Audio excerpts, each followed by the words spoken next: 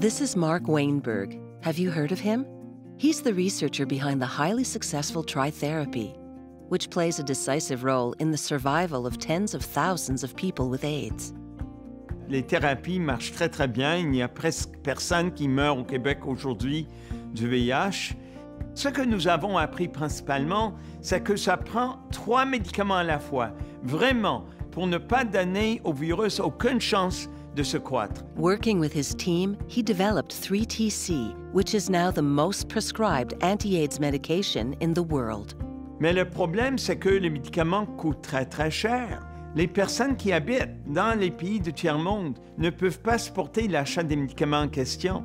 Donc, nous devons les assister. Et pour vraiment faire le mieux pour tout le monde à long terme, il faut trouver une guérison.